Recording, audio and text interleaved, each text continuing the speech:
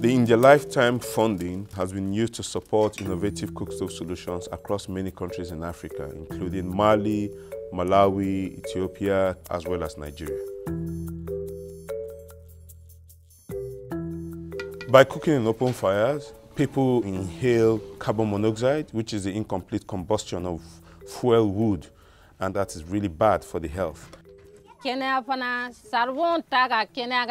Ka juguni ani pengetai logo yare de sisi bala kuma dola samya wagat na logo be ka sambugo.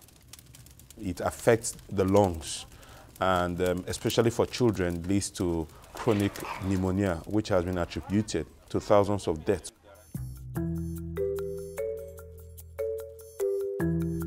From a climate change angle, in many countries, Nigeria inclusive, the drive is to reduce the amount of emissions by any means. Cooking on open fire generates a lot of greenhouse gases, particularly methane, and that is generating a significant contribution to the amount of emissions in the atmosphere.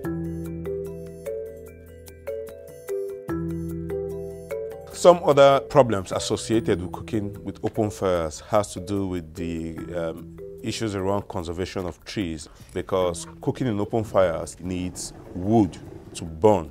And that has become a huge problem where forests have been depleted because they are being used as fuel wood for cooking in households.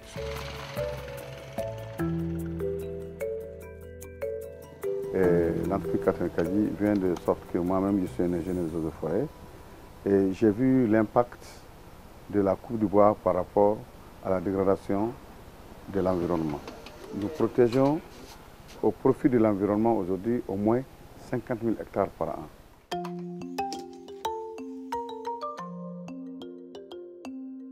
A typical improved cook stove does two significant things. It directly improves the health conditions of the household or the person using the cook stove to cook. And secondly, it reduces the amount of fuel wood needed. So it brings a direct health and environmental benefit.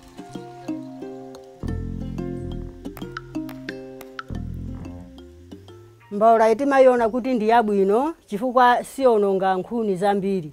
Timayika nkhuni kuziwiri kapena zitatu monga mukuona uku chikuni chili chimozi koma phika ukutokotabe. Malo moti pakakhala pa mafuwa timayika nkhuni zambiri uku 5 uku 5 uku 5 ndiye nkhuni zimene ziya timatha kuphikira wiki yonse.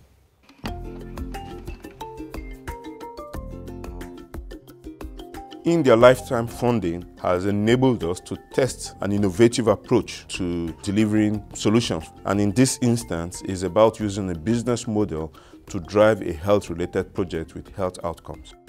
Funding will be used to support poor men and women in typical communities to be trained as artisans and social entrepreneurs. This will entail transfer of technology to be able to construct custom-made improved cook stoves in people's homes in the communities. So the ITL money has enabled us to reach out to the poorest people with a brilliant, innovative solution.